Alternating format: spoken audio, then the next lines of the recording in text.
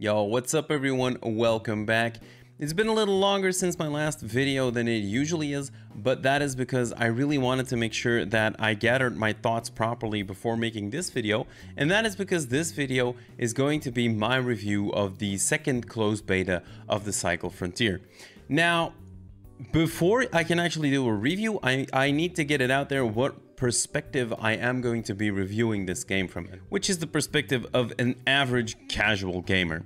Content creation is not my main job, and I do work a full-time job next to all of this, so I don't have all that much time to grind the game super hard, put super many hours into it, and just unlock everything after 2 weeks of playing, and then just run around in Giga armor and be a Giga chat. Sadly, that is not how my life works right now, so that is not the perspective I can review the game from. There's probably plenty of other channels out there that can give you a review from that side of the game, but my look on it is going to be from the average casual gamer that, you know, gets home after a day of work, logs into the game, gets a couple of hours in, and then needs to go to bed because he's got to go to work again the next morning. I think that is a big part of the actual gaming community, and the only difference with me is just that I turn on a camera and I stream it on Twitch. By the way, you should definitely check out my Twitch channel. The link is down below. I did the same thing at the end of Closed Beta 1, which was make a kind of a review video of what I thought was good, what was bad, what needed to be changed, and what would be good for the game moving forward. And I'll be referring to that video and a couple of the things that I talked about in that video in this one as well. Because some of those are things that have drastically been improved upon, and some of them are actually still in a rather similar state. But we'll dive into that later on in the video. Let's get started and let's take a look at some of the great improvements that Jaeger has made going from Closed Beta 1 to Closed Beta 2. Now, the first big thing for me is the overall feel of the movement. In Closed Beta 1, the movement felt kind of slow and sluggish, with stamina running out way too quickly and for way too many reasons. And in Closed Beta 2, the movement to me has felt pretty damn good. You have enough stamina, especially when using the tactical armor, to successfully move around in fights, which is especially important when outnumbered, and they also have balanced out the amount of stamina being used by actions like mining, jumping, vaulting, and to me, this is probably one of my favorite improvements going from Closed Beta 1 to Closed Beta 2. It all just feels a lot smoother, it feels like the flow is a lot better with it, and all in all, I think it's a great improvement, and I don't really have any more qualms with this right now. The second topic I want to touch on is the crafting system this beta. They've clearly been playing around with it, balancing the crafting cost, and I think that the current state and the price of things feels pretty good and feels pretty logical as well. One thing I would like to see return, however, is monsters dropping heads to be used for helmet crafting, which makes more sense to me than some of the other materials that are required right now. It also just felt nice thematically, and it would be insane if they would model the helmets after the base head that you're using for it. For example, green helmets would be modeled after a Strider's head, blue would be modeled after a Rattler, purple after a Jeff, and so on and so on. This would also fix another problem that the game currently has, in my opinion, and that is being able to gauge how geared someone is from a distance. In the current state of the game, the only way to know what armor somebody is wearing is by shooting them. And of course, when you shot a person, you're in a fight. It would be nice to have some indication before starting a fight about what is this guy wearing, should I take this fight, yes or no, because as soon as you fire the first bullet, well, show's on the road. I think this is something that is especially important as a solo player, and I think it could help balance the solo versus squad situation that also has been one of the issues during this beta. The biggest issue that I have with crafting right now is the same issue that I had with it back in Closed Beta 1, aka the fact that you can only craft one item at a time unless you're willing to boost it with either K-Marks or Aurum. K-Marks I can understand, but Aurum for me leans a little bit too much into the pay-to-win aspect because that is going to be the premium currency, and I honestly think that the fastest way to destroy the game would be to lean too hard into the pay-to-win aspect, as this is simply something it's been shown time and time again. Gamers hate pay-to-win. As soon as people think a game is pay-to-win, there's a good chance that your game is not going anywhere. And I would hate to see this happen to a game like the Cycle Frontier that has so much potential to be such a hit in the genre. The fact that ARM is also being used to insure gear makes this even worse, as it makes the impact of the premium currency simply too big in my opinion. You can have way too much benefit just by spending money. You can speed up things and have good gear faster, and it makes it easier for you to get good gear back. And I do completely understand that if this game is going to come out as a free-to-play title, that the devs do need to make money to make sure that they can keep updating the game and stuff like that.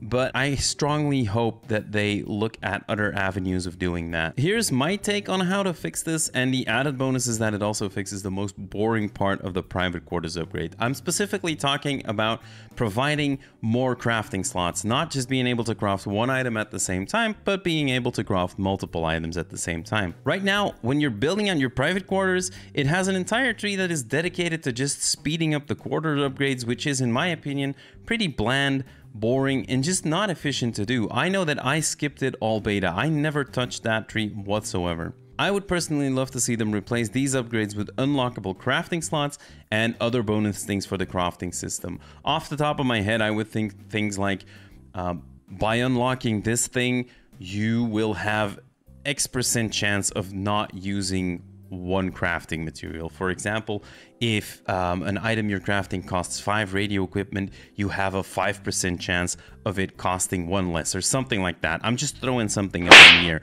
If you guys have any good ideas about this, just drop them down below in the comment. Alright, and then it's time to stop dancing around the elephant in the room and the subject that we can't avoid when reviewing a game like this, the gunplay. I'll tell you guys how I experienced the gameplay and the gunplay from my casual average gamer perspective. Early on in the beta, when everyone's at a lower faction level, gunfights felt pretty okay to me and felt pretty fun. Everyone was using white weapons and armor, with occasionally some scrappers and some manticores, and fights felt pretty good, pretty fair, and occasionally balanced. However, the later into the beta, the more I started falling behind players who are able to put in more hours than me.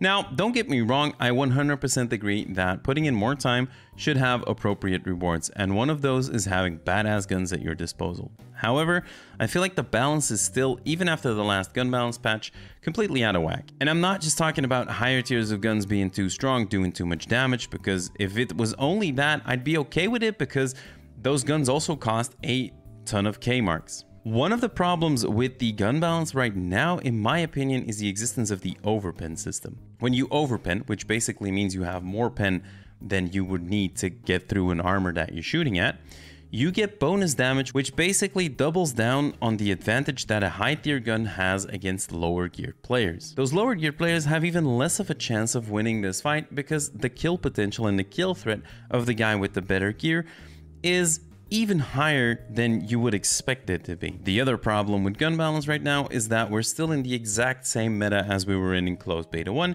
aka the SMG meta.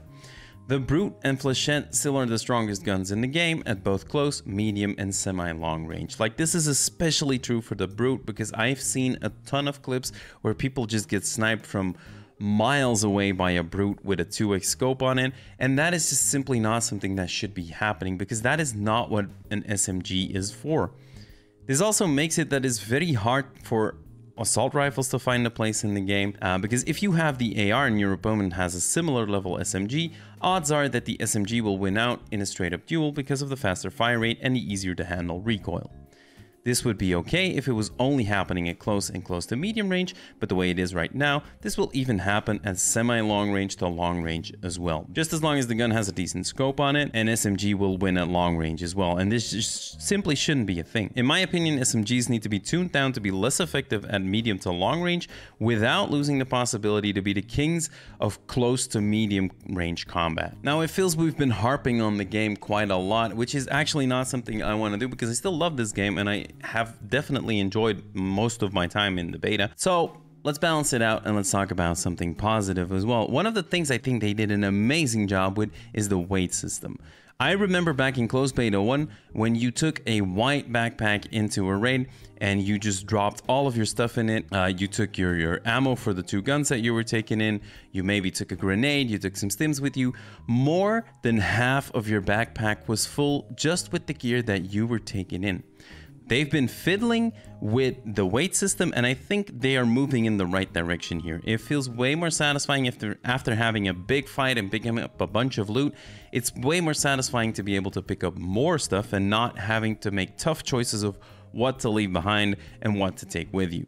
Of course, there's still an element of that, which is great. There definitely should be that element, but we are definitely coming from a time where we were not able to pick up enough stuff after a fight. Now, I'm still a fan of adding an extra utility item and a 4th gear slot that would serve as a separate pouch for meds and ammo, but right now I'm just happy that putting that starter setup together does not take more than half of your bag. Another great thing that they added into Closed Beta 2 is the campaigns for each of the factions. Personally, I love the idea, and I think they're a great tool if they are used to act as a sort of a tutorial for newer players to teach you where to find certain items. And I also like the fact that they give you more of a backstory for the factions, which makes the game feel more alive and more immersive. I do, however, think that they still require some work, as some of the rewards for the campaign quests are very lackluster, or you get them at a point where they really don't matter anymore. Also, some of the campaigns feel a little weird as the progression feels off. One moment you're farming super basic stuff, and then for the next quest you suddenly need a pretty rare item that requires a pretty specific way to farm it, and things went from 0 to 100 really fast. I love the idea of these campaigns leading into big rewards like unlocking the things that you need to call down a laser drill, and I think that this is a great idea to add some longevity to a wipe, but I think that there is still some work to be done in smoothing these out. And then of course there's one more thing that we should probably talk about, and that has been the rampant infestation of cheaters during this beta. I think one of the things, if Jaeger wants to make this game into an absolute smashing success, is that anti-cheat should be something that they are putting a lot of chips into, because the game is going to come out free to play, which we all know means that cheaters will have a very easy time just getting new accounts.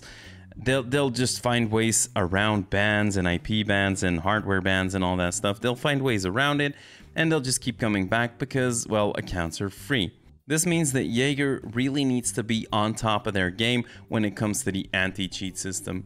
And I hope they will be, because this is another one of those things. If early on when in the game's existence, cheaters run rampant, this could also be horrible for the game's longevity. Now, we don't have to be too pessimistic about this, because of course there is a big difference between the Cycle Frontier and games, for example, like Escape from Tarkov. It's going to be a lot harder for RMT to be a thing in this game. Like, real money trading is going to be hopefully less prevalent, because it's just not going to be that easy to do, and it's not going to be that available. Like, for example, the only way that I could think that you could go to a website and buy certain items or certain weapons off there is if somebody drops in with you, they drop you all the gear, but then you still need to get out with it. So that is not a good business model for real money trading. The only thing I can see happening with cheaters is that they will just power level accounts and then be selling accounts with everything unlocked. And I hope we just don't get to see too much of that, because that would honestly just ruin the entire progression of the game. All right, there you go. Those are kind of like my ideas, my review of this game and the state it's in right now, and a couple of my ideas of what I would like to see, or what changes I would like to see to the game. I would love for this video to be a spot where a good discussion about this can start. So feel free to put your ideas in the comments down below. Feel free to discuss them. Feel free to drop by my Twitch stream as well to discuss them over there. And if you're liking the content, as always, consider subscribing to the channel. We will definitely be making more videos when the Cycle Frontier finally comes out. If there's any big news in between now and the point where the Cycle Frontier releases, I will definitely be making videos about that as well. And for those of you who are wondering what the future of the YouTube channel will be going out from here, I am going to be starting a blind Elden Ring playthrough on my Twitch channel this upcoming week. And the extra thing that I will be doing is it will have chat interaction. So there will be Dixper cards, if you guys know that. If you don't know that, drop by the stream and I will tell you everything about it, where chat will be able to interact with my character in game and well, screw me over and stuff like that. So that should be pretty funny, should be pretty good content, and I plan on making some YouTube videos of the highlight moments of that every week as well. That is going to be it for this one, guys. Have a wonderful last couple of days of the Cycle Frontiers Closed Beta 2, and see you in the next one. Bye-bye.